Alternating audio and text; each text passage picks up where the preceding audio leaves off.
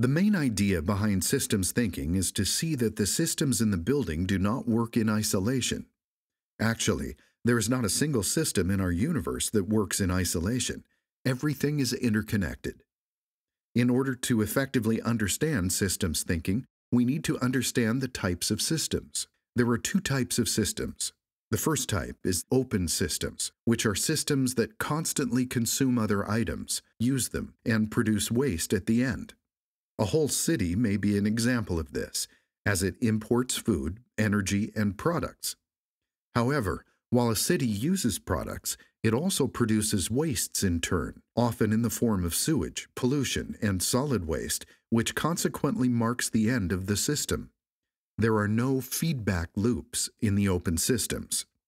However, in nature, everything is in a loop, and thus no open system exists. Therefore, this is called a closed system, which does not produce any waste product at the end. The system continues independently. Think about the water cycle in our world. The sun heats and evaporates the water on the oceans and the seas, and then creates water vapor. The resulting water vapor rises in air, which condenses into rain and goes back to the Earth's surface. That water then becomes underground water, which again joins the oceans and seas with the flow. This sustainable cycle does not end. Finding ways to develop closed systems in our buildings will result in creating sustainable buildings.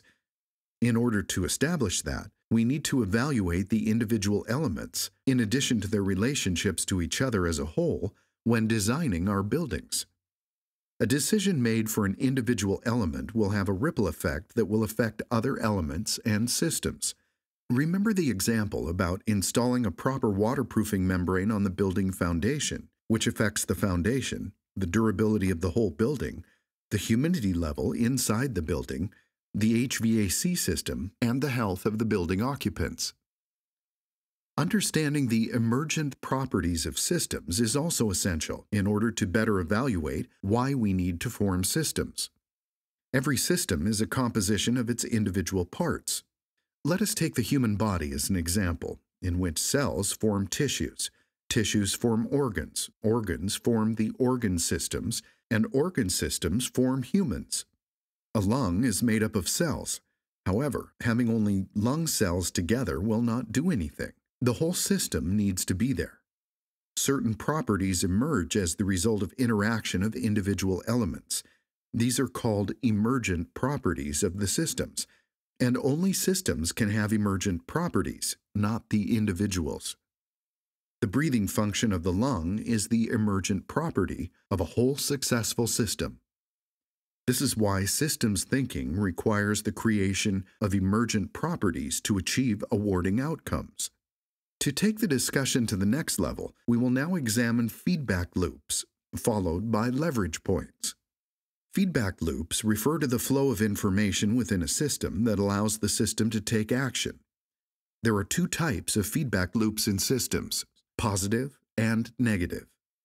A positive feedback loop can be summarized as A producing B, which in turn produces more of A. An example of this would be an interest-earning savings account. As the account grows, more interest is earned, which in turn brings further account growth. In negative feedback loops, a change brings an additional change in the opposite direction. If a room gets warmer than the set temperature, the thermostat will send a signal to the air conditioning, and the air conditioning will stop blowing warm air. Understanding these feedback loops is crucial for designing sustainable buildings and neighborhoods. With the feedback loops providing the flow of information, the system can take action when there's a problem. Since the positive feedback loops don't stop, they may create problems in the systems if they're unchecked. However, if the positive feedback loops are checked with the negative feedback loops, the system can stop if there is too much of something. With the current technology, both feedback loops can be implemented by the use of sensors, controls, building automation systems, and more. A building automation system can show building management the excess energy usage statistics by tracking the individual consumption of all the building systems. Equipped with only this information, The building management can then respond and try to discover ways to reduce the energy use. This is called the Prius effect, which means that users can respond to something only if they have real-time information about it. And now we will continue our discussion with leverage points. A small change can yield big changes. In other words, any action taken in a leverage point of the system can bring about significant results in the system.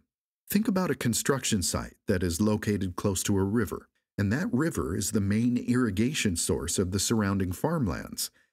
If the construction site does not take any action to stop sedimentation and pollution resulting from the construction activities, the whole river can then become contaminated.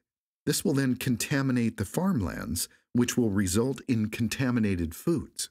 However, by taking action to avoid sedimentation and pollution to the river, which is really a small action when considering the outcome, a whole river can be saved that will also result in saving the farmlands and human health. Being able to see where actions can yield big changes is a very important part of systems thinking, and only by asking questions can project teams thus provide insight to move towards sustainability.